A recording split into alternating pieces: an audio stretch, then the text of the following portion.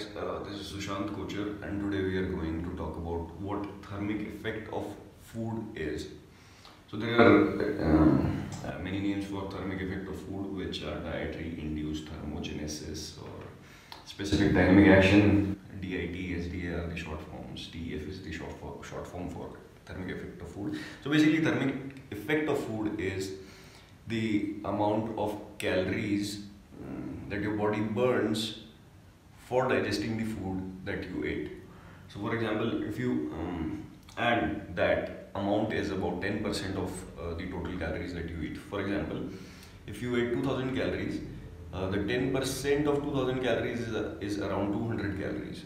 So your body will burn around 200 calories to digest and absorb those 2000 calories. So effectively, only 1800 calories will be left for your body to use in other processes or other tasks. So basically, the takeaway is that the body burns about 10% of the calories for digesting and absorbing the food. And digestion, absorption and storing it in the body, including the whole process, takes about 10% of the calories. Now, protein burns the maximum amount of calories in digestion. It has the highest TEF, which is about 20 to 35%. So if you ate 100 grams of protein, which has 400 calories, 1 gram of protein has 4 calories. So 20 to 35% is 80 to 140 calories.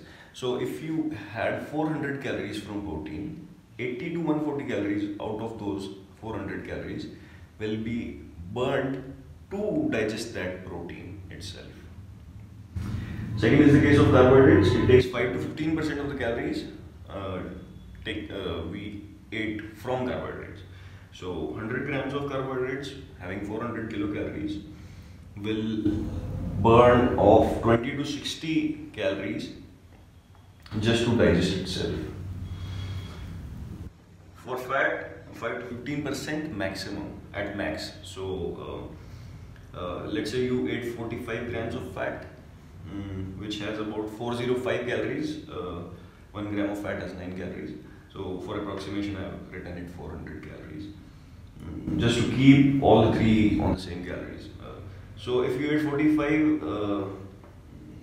grams of fat, it will burn off 20 to 60 calories at max to digest itself.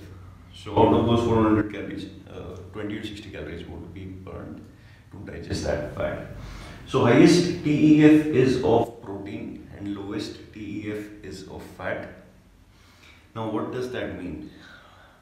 Does that mean that I should try to eat more protein so that I can burn more calories without doing anything? No, that does not mean that you should eat more protein or eat less of fat.